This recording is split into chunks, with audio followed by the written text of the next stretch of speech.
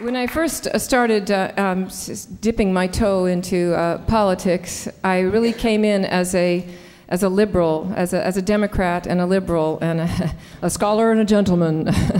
But I actually had no idea. I really thought that the left was the same as that. I didn't realize the difference between a radical and a liberal. And it was an education for me when I first heard Robert speak, and as a good liberal, I thought, wow, you know, he's really saying what I feel, and he has a way of articulating things. And so then, but when we actually sat down and talked, I realized that I didn't really have politics. What I had was kind of a leftover hippie thing that was all about, can't we all just get along? My songwriting has completely changed as a result of it. My ability to be a humanitarian has really changed as well, to really empathize with those who are suffering as a direct result of first world consumption and lifestyle. So I'd love to introduce him to you here tonight. Please welcome Robert Jensen.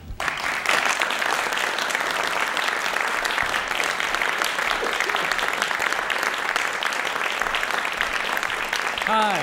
It won't take long for you to figure out how in the genetic roll of the dice, how the traits got distributed. Eliza has an intuitive, artistic, creative bent and an amazing voice, and is a warm, generous, and compassionate person. And I was given an unusual talent to alienate and annoy virtually everybody.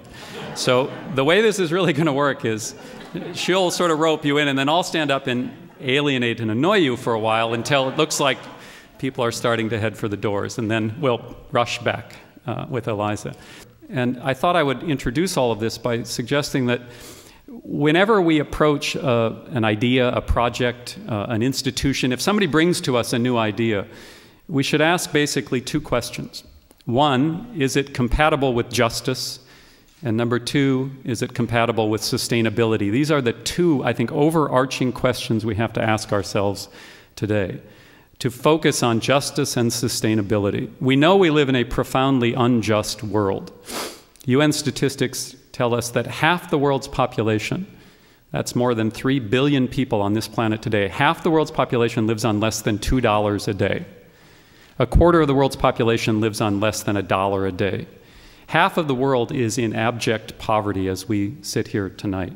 We know that is unjust. We know that is fundamentally at odds with every philosophical and theological system that is represented here tonight. Let me suggest there are really three E's, the three E's that we need to keep talking to people about: empire, economics, and ecology. Right? Empire. We know that the United States, for most of its history, but is certainly in the 20th century, in the post-World War II era, has projected itself in the world as an imperial power. And we know that is fundamentally inconsistent with justice and sustainability. We know that when the U.S. goes abroad, it is not attempting to secure the peace for anyone else or for the American people. We know it's not trying to bring democracy to the world.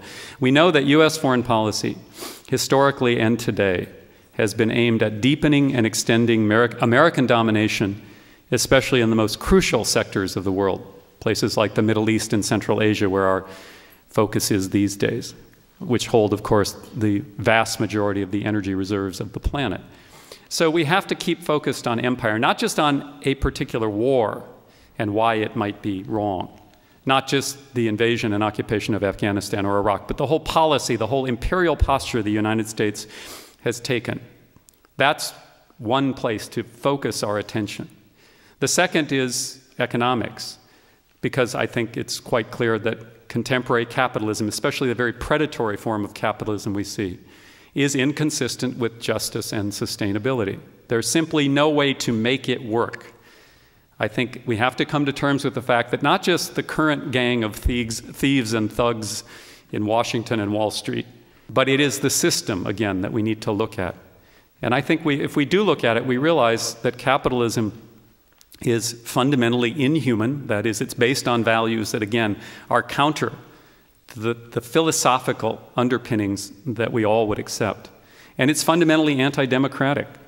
Capitalism is, whatever else it is, in practice, is a wealth-concentrating system. It always has been and it always will be. And when you concentrate wealth, you concentrate power. There's never been a society in which there was concentrated wealth without concentrated power.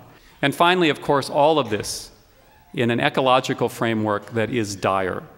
And here I think we need to go beyond thinking of just environmental issues. You know, for a long time we've had that framework of environmental issues, clean water, clean air, little things that we thought we could attack. And a lot of work has been done, very good work often, around those environmental issues. But we have to see this as the fundamental unraveling of the ecosystem itself, right?